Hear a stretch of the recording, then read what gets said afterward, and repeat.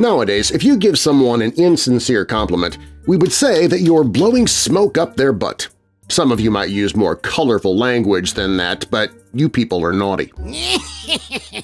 The phrase, blowing smoke up your butt, as ridiculous as it sounds to us, is a holdover from the 18th century when it had a literal meaning. And when I mean it had a literal meaning, I mean that. Literally. Ladies and gentlemen, I'm here to sell you on the greatest medical advancement of the 1700s, guaranteed to heal all kinds of maladies, even bring the dead back to life. Step right up and get your tobacco enema. Cue circus music. Back in the 18th century, doctors actually believed that blowing smoke up someone's backside could revive them from near death. It'll be interesting to see how many words and phrases I can use to describe that particular part of the human anatomy. That'll make this more entertaining, at least for me, and I'm the one writing this.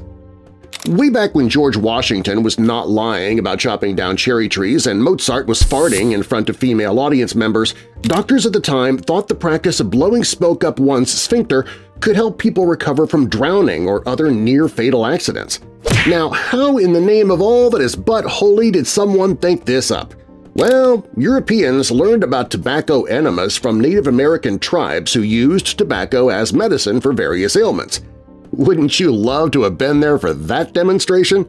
An English botanist named Nicholas Culpeper picked up on the idea and passed it on to other physicians in Europe, while Native Americans undoubtedly snickered all the way back to their teepees knowing they had just pulled off the most epic April Fool's Day joke of all time. I don't know if Culpeper experimented on medical students to test this idea out or not, but somehow the idea became so popular that one guy in England reportedly believed it, hook, line, and sinker, and revived his unconscious wife using this method after she nearly drowned. He puffed smoke into her rumpus using a pipe, and somehow she woke up. I'm assuming he used the end of the pipe that wasn't lit, although the hot end would probably give you quite a jump start too, now that I think about it. From that moment on, people claimed this method worked so well that even doctors bought into it, and equipment like pipes and nozzles for blowing smoke was even hung near rivers and lakes for easy access if you needed to access somebody's assets to assist them. That original pipe that saved the woman's life is probably in a museum somewhere, because let's face it, you are not puffing from that thing ever again. Nowadays, we know smoking is harmful, but doctors back then thought they had found a miracle cure. Then again, the only studies I've seen from science are about how tobacco can cause cancer, heart disease, stroke, lung disease, diabetes, emphysema, and chronic bronchitis. That's mostly above the waist. Sounds like we are way past due to have an in-depth study on stuffing a tube up our rear and lighting up a pack of Cools because you prefer menthol. I'm not volunteering for this, though. I'm the idea man. Plus, I'm still avoiding getting a colonoscopy. I'm not about to volunteer for someone to play around up there for experimental purposes. Now here's something that might blow your mind. What? Pun intended. Maybe those old-timey doctors weren't entirely off base.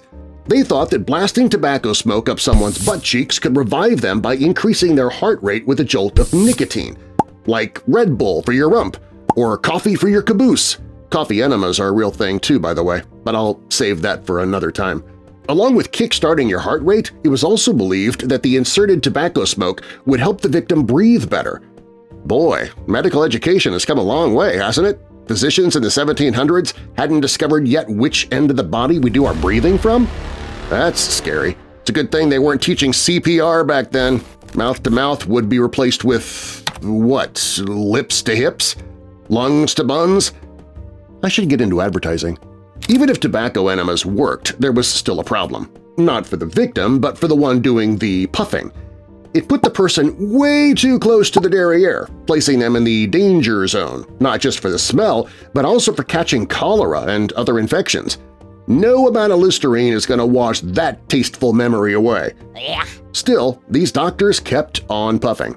The tobacco enema was so popular that a whole institution was founded in 1774 called the Institution for Affording Immediate Relief to Persons Apparently Dead from Drowning, or TIFAIRTOADFD for short, or even shorter, Tie Air Toad FD, which made absolutely no sense. How do you tie air to toads? And what has the fire department got to do with it? Way too confusing. Later, they renamed it the Royal Humane Society, which isn't nearly as easy to make fun of. About the same time they changed the name of the society, doctors changed their mind about where to stick your tobacco. They finally decided that blowing smoke up your bum is not a good idea, and nobody was butthurt about that decision. Of course, over time, as the medical practice was discredited and seen as ridiculous, the phrase "blowing smoke up his butt" took on a humorous and sarcastic tone. It began to imply that someone was receiving compliments that were as ridiculous or unfounded as the old patootie puff procedure itself. Seriously, I need to get into advertising. I'm on a roll today. Anyway, this led to its modern usage of the phrase, where blowing smoke up his butt means giving exaggerated or fake praise to that person, which ironically can also leave a bad taste in your mouth. Ooh, another one, the wheeze-squeeze method. Okay, I'll stop now.